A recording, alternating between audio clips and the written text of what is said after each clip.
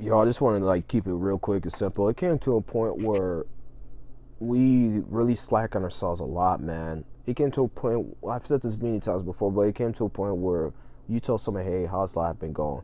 And niggas start talking about their character in 2K, like, oh, my attributes been low, bro. I'm like a 60 overall. I'm trying to get these rings. I'm like, bro, I ain't talking about that bullshit. I'm talking about you, how you been doing with your life.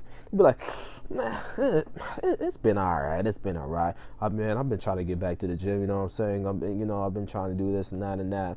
Like, man, it's a bunch of yapping and shit like that. I'm not seeing the action behind your stories, man. You just writing books, but you ain't actually doing the movies. You ain't doing the stunts. You're just talking to them for all I know. Like, how do I really know you're actually going out there and physically doing what you were just saying? So just talking about that shit. That's what I kind of get from people. You can feel that energy, that vibe from them. Just like, you're full of shit, man. That's what I'm just saying. And it also came to a point where when we tend to push more towards social media, where we want to perfect, like, have our social media become more perfect in a way. What I mean by that is basically like we tend to want to tweak, edit, copy, whatever we got to do to make our pictures or our videos look good. But at the end of the day, how does that really feel within? Like, do you feel like you've done something really good to help yourself mentally, physically, and spiritually?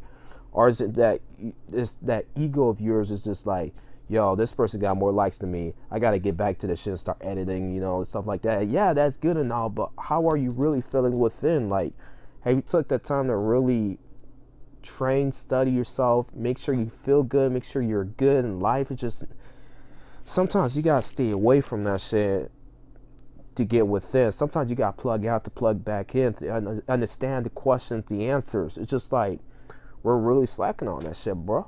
For real, though. But anyways, man, look, get back to your shit. You hear that heartbeat, you got the heart of a warrior. I've said this many times before, but I'm going to tweak it up a bit.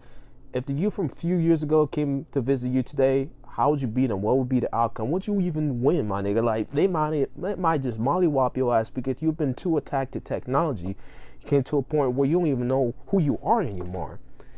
You're literally starting to really believe that you are the character you've created. Think about that for a second. Let that sink in. Anyways, we like Goku the Spirit Bomb throwing at the Hades face, also the Matrix face, Road 2K subscribers. One love to all. Shout outs to Rashad Jamal. Shout outs to AmunRa.